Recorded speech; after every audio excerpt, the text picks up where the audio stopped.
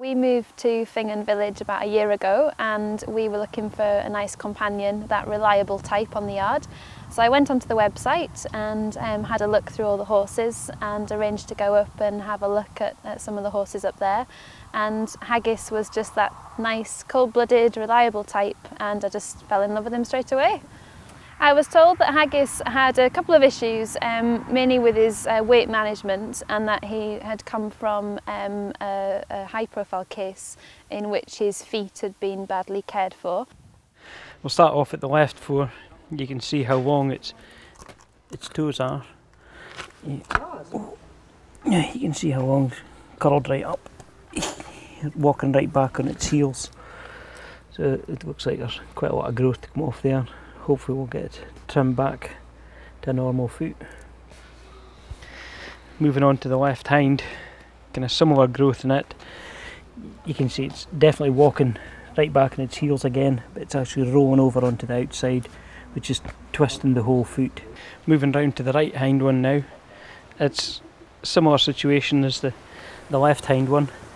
You can see it's quite rolled over, walking on it, twisting its leg out as well, putting quite a lot of pressure on it, so it will be quite sore on that one, I would think. So it's not only their feet that's affected.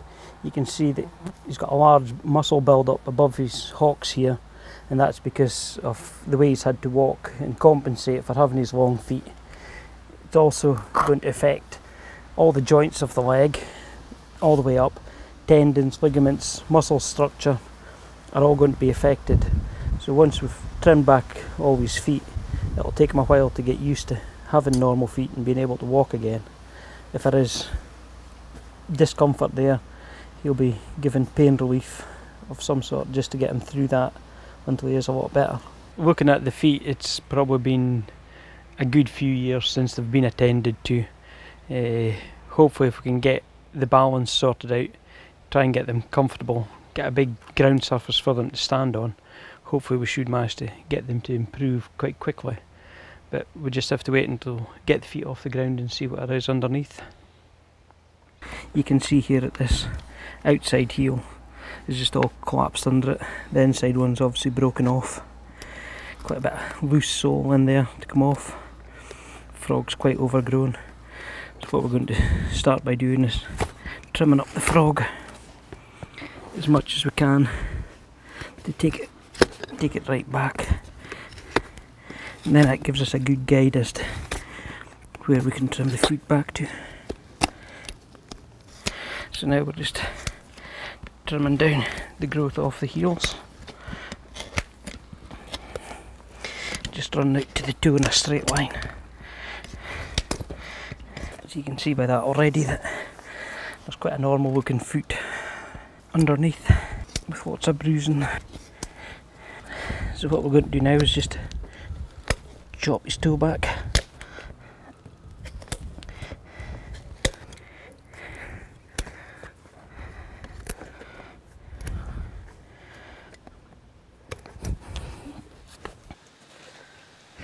So that's quite normal, that foot now.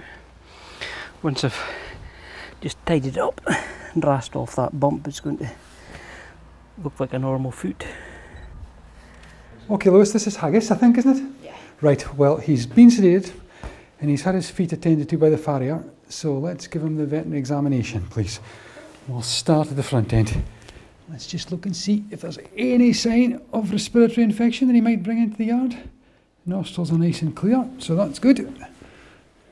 And there's no glands enlarged, so that's also good. No sign of ringworm either, I don't think. Oh. No.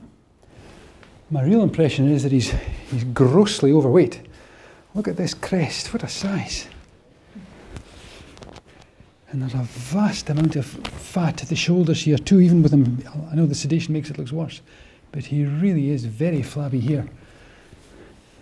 And I can bear, even with pressure, I can hardly feel his ribs. So really, I would condition score him at about 4.5, where 5 is grossly obese. As I've said, he is grossly overweight, So we'll have to manage very carefully his diet. It'll be very restricted grazing, hay and water. And we'll need to gradually get the weight down and avoid the high risk to laminitis that he's suffering at the moment. When we first saw Haggis 2 years ago, his feet were extremely overgrown. They probably had never been trimmed at all. So it's a big improvement in how they've actually improved just over that short period of time. The only thing that we've done to Haggis's feet is just regular trimming, and that's all he's required. There hasn't been any rotation of the bones or anything. It was just regular trimming and just keeping them tidy and keeping the growth back. Today is a massive big day for Haggis. It's been on the calendar for a long time. Daffy's here to prepare his feet, and hopefully if the sun stays out he's going to have a bath. We're then going to pop him into the trailer and take him up to Belwade Farm where he'll return. He's not been there for a few months. It's all in preparation for tomorrow, which after everything that he's been through, we're very proud of the fact that he's going to be meeting Her Royal Highness Princess Anne and taking part in a demonstration. So hopefully he'll behave. And we'll all have a great time. So yeah, today is quite special, and tomorrow to us and Haggis. Mrs. Haggis, who was part of another welfare case. We actually got 3 very obese ponies in. The owner was successfully prosecuted and banned from keeping horses. Again, another kind of victory for us. Not that we're really into prosecution, but they were severe enough. We had to put one to sleep.